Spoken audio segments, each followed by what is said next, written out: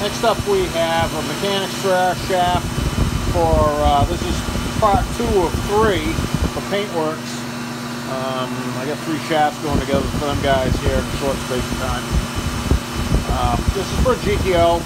It's mechanics 3R both ends. It is 55 3/4 center to center. Neapco weld jokes. Spicer tubing, Spicer 795 snap tights.